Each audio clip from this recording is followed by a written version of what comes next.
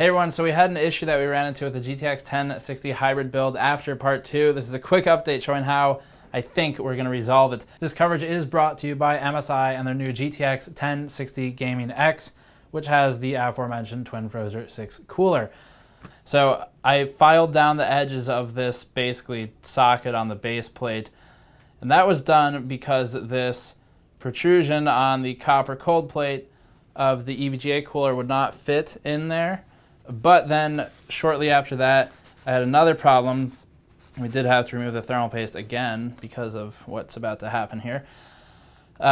This was not making full contact, so we actually only got partial coverage, and you can tell actually by looking at the thermal paste. So obviously we can't see down in there very well, and because we can't see in there very well, there's no good way to see if there's contact being made other than to pull the thing off and look at the die and see what the thermal paste coverage is.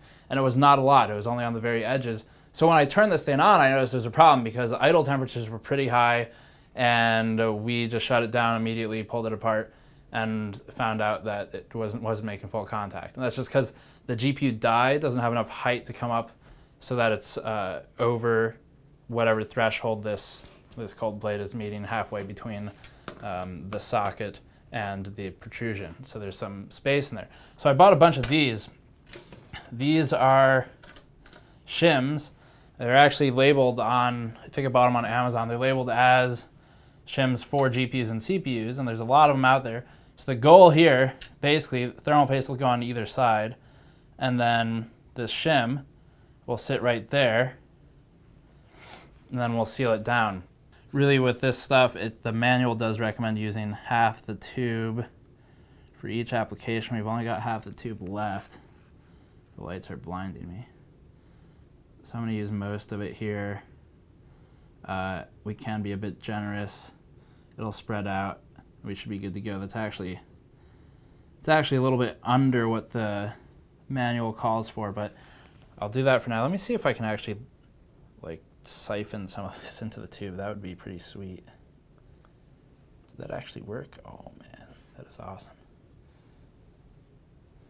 Okay, so I think until we get the tool to really do a circle pattern, we can just fill this thing up, which is pretty sweet. Let's try this out. I'm only going to put a little bit extra on here, unless it just spits a ton of it out all at once.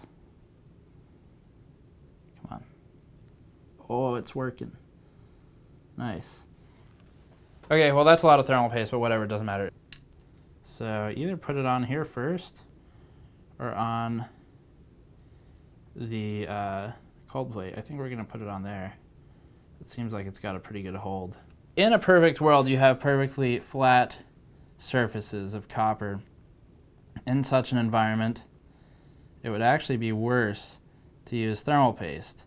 Basically, there's microscopic imperfections in the surface, and those are filled with thermal paste, which will eliminate air pockets.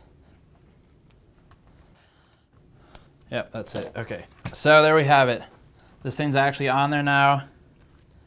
I can see plain and clear that the protrusion looks to be making contact with the shim, the copper shim. So now there's one of these in there between the cold plate. We've got some thermal paste on it. Also discovered I was able to siphon thermal paste into this tube, which makes me tremendously happy. That's my favorite discovery out of this project now. So I'll put the rest of this on. We're not going to show it because we already did that in episode 2. If you missed episode 2 and 1, check those out. For the teardown in episode 1, or part 1, that will show you the internals of the card. Part 2 shows the process that looks like it goes exceedingly smoothly until it doesn't. And this, which is not really part 3, but more of DLC add-on, shows the issue we encountered between parts 2 and 3. So check back, subscribe if you want to see part 3, where we'll have actual thermal results with testing and data and stuff like that. It may be an extra few days, but it'll be out in the next few days for sure by Monday. So thank you for watching. Patreon link in the post-roll video if you want to help us out directly. Subscribe, and I'll see you all next time.